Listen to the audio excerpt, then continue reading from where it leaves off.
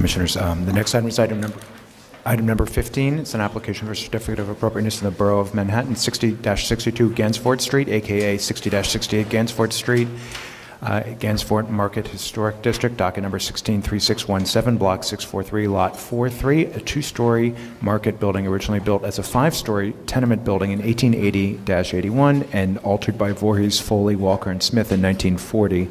Application is to install storefront infill. And for the record, Michael Devonshire is recused from this matter and has left the hearing room.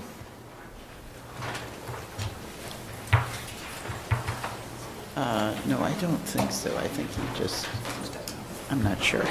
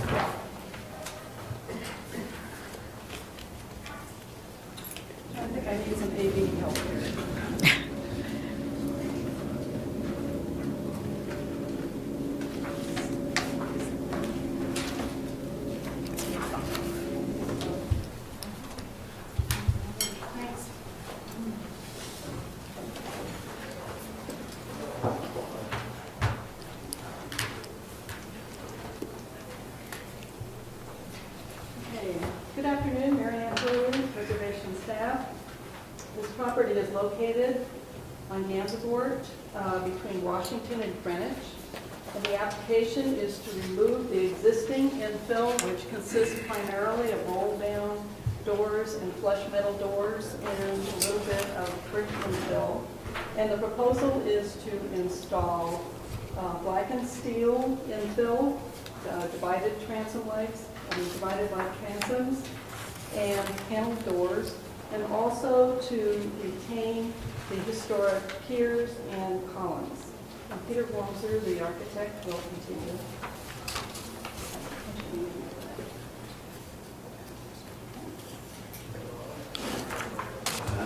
My name is Peter Wormser. I'm the architect of this project. The description you just heard is pretty complete. What's on the top is what's there now. It's really sort of a hodgepodge of roll-down doors, some old borrowed lights, some sheet metal, and some brick infill.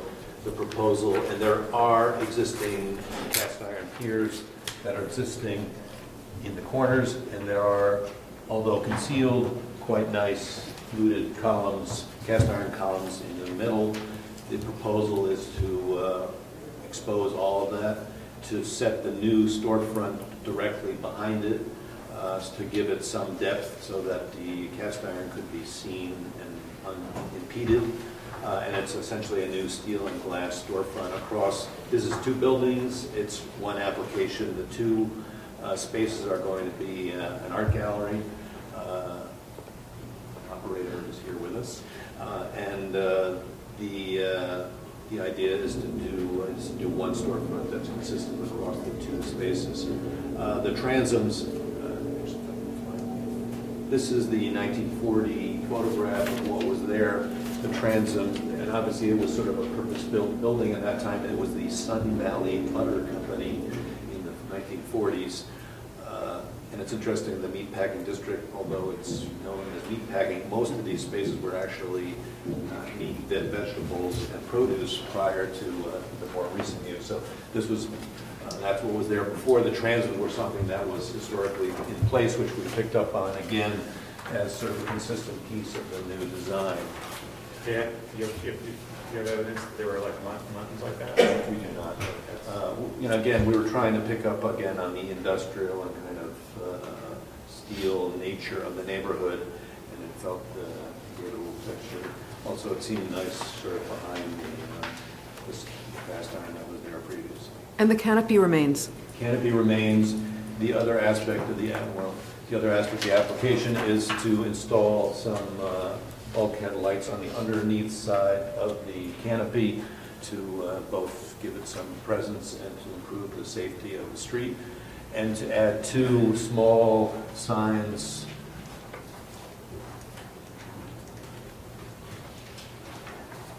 Two small signs perpendicular to the facade that, again, sit underneath the canopy. Yes, Fred? Kind of a speculative question, really.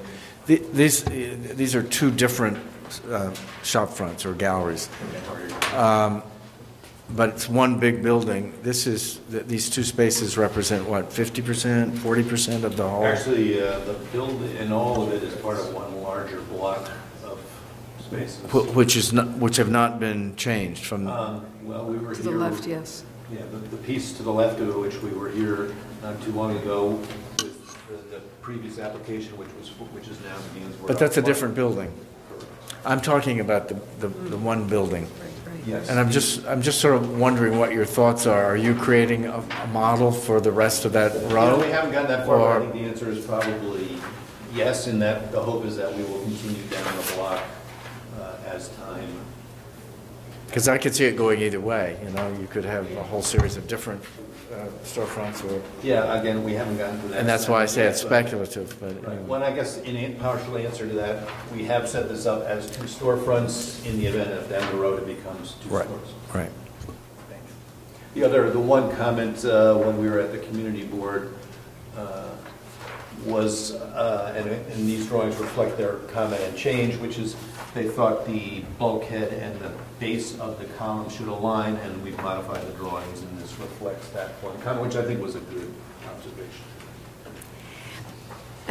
And Yes. why glazing in the doors? Have you thought of the doors being solid?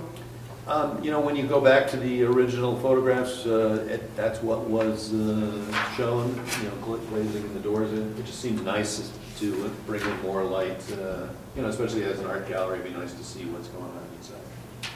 Doing anything with the brick above, and windows above? That's exactly what's there. No We're change. gonna clean it, that's it. You're going to clean the brick? Yes. Any other questions? All right, we'll take public testimony. Are there any speakers on this item? Okay, there are no speakers. We received a recommendation from Community Board 2, which recommends approval of this application. All right, if there are no other questions for the applicant, we can close the hearing. All right, comments? In light of our subject discussion this morning, maybe we should be saving and roll down gates. Well, one thing I would say is that, Right. but I mean, one thing about the Gansevoort. That's why you asked about whether or not they're going to clean the brick. Sorry. No, that's okay. That's fine. I mean, the Gansevoort meatpacking district is sort of unique in its own way. I think when the commission designated it, I think they sort of recognized that this is not about keeping this place sort of set in stone. There was multiple building types. There was almost more about sort of the cobblestones and the sense of place. And so some of the interventions that the commission has allowed in the meatpacking district is something that you may not see in other districts. And so I think that their approach to this storefront is very attractive. I think they've tried to incorporate the existing historic elements, including the columns and piers. And it looks very appropriate to me, and it actually is very consistent with the district. Yes? Yeah, I just agree with that, and certainly agree with your statement that the meatpacking district was created in a way that would allow much more, even frivolous architecture, as we've seen, and form-making things on the top of buildings that we know about. So this doesn't do any of that. It's very respectful, very restrained. It keeps the historic elements that do exist, that are important, the columns and so forth, and then simply infills in a very simple, direct way that an art gallery would seem to want. So I think it's very appropriate and a nice change. And I, for one, would hope that maybe this is the model for the rest of that building as it changes over time. All right. Other comments? Any issues, or we can move to decision? Okay. Fred, do you want to read that? In the matter of 60-62 Gansevoort Street, also known as 60 to 68 Ganesvoort Street, I wonder why, Gansevoort Market Historic District, the application is to install storefront infill. I recommend approval, noting that the removal of the existing storefront infill, including metal roll-down gates and flush metal doors, will eliminate unsympathetic alterations that detract from the significant architectural features of the building without causing the removal of historic fabric. That the existing metal canopy will be retained and the existing cast iron columns and piers will be exposed, repaired, and cleaned, thereby retaining original building fabric and incorporating it into a new design. That the new storefront infill, consisting of large glass display windows with a low metal base, fixed transom windows, and glazed panel doors set within the expanded masonry openings, will be in keeping with the modern storefront infill found elsewhere throughout the Gansevoort Market Historic District.